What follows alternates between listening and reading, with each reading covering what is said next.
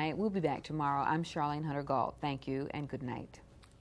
Funding for the NewsHour has been provided by PepsiCo.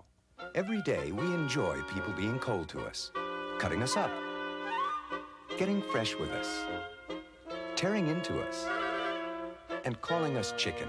In fact, the more people do it, the happier we are. PepsiCo. And by the John D. and Catherine T. MacArthur Foundation, a catalyst for change. And by AT&T. And made possible by the financial support of viewers like you and the Corporation for Public Broadcasting.